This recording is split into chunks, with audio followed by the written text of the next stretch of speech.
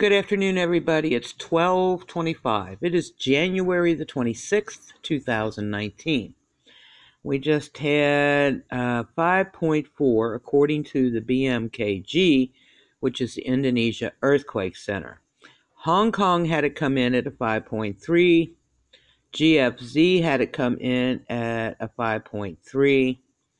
The Emsc had a question on there. Did anybody feel a large earthquake? I got screenshots of that. Then they just came up with 5.3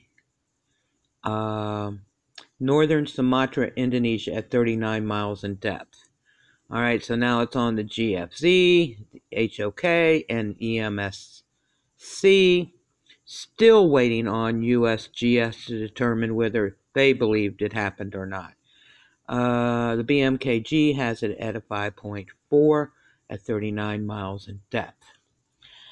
There was a 4.9, Japan.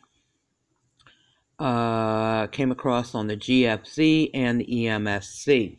Excuse me, my nose itches. There was a 4.5, Afghanistan at 128 miles in depth. That came across on the GFZ and the EMSc.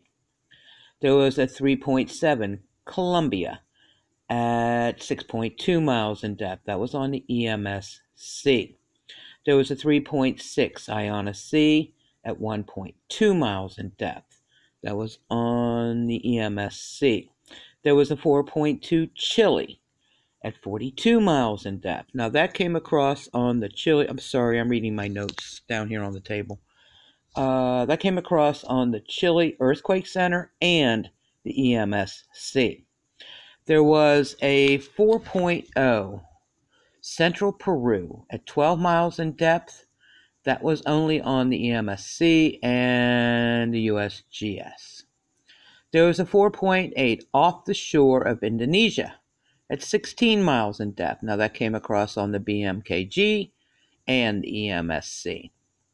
Then we have the big one that hit just a few minutes ago. According to the Bmkg, which is the Indonesia Earthquake Center, it was a 5.4 at 39 miles in depth. Now the GFZ has it at a 5.3. Hong Kong's got it at a 5.3. And now, after a little bit of time, the EMSc's got it at a 5.3 preliminary. All right. That's all we have for right now.